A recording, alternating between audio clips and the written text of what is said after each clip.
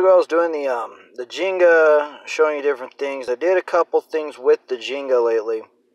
Along with the Juru challenge, I'm going to do a Ginga series. I want to show you the very many ways you could practice and train the Ginga, utilize the Ginga, weaponize the Ginga, and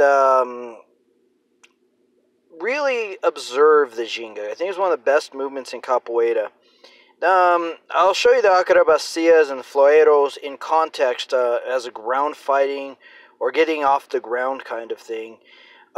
Kicks, I'll show you ways of doing kicks and different ways of creating distractions with them. And I got to show you the hand fighting, or at least the hand strikes that do exist in the capoeira, at least the ones I know. And the headbutts. Not so fond of headbutts anymore because you can give yourself a really nasty whiplash if you're not careful. But one of the things I want to do is go over about 7 principal basic movements of capoeira and why those ones I like the most. But I want to start with the Ginga because that is my favorite. I'll go through I'm going to call this my Ginga series.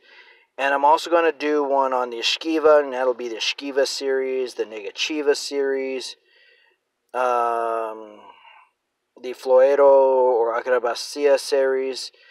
But what I'm really trying to do, or even the Moleque series, what I'm really trying to impress upon you is that it's not all the flashy kicks and cartwheels.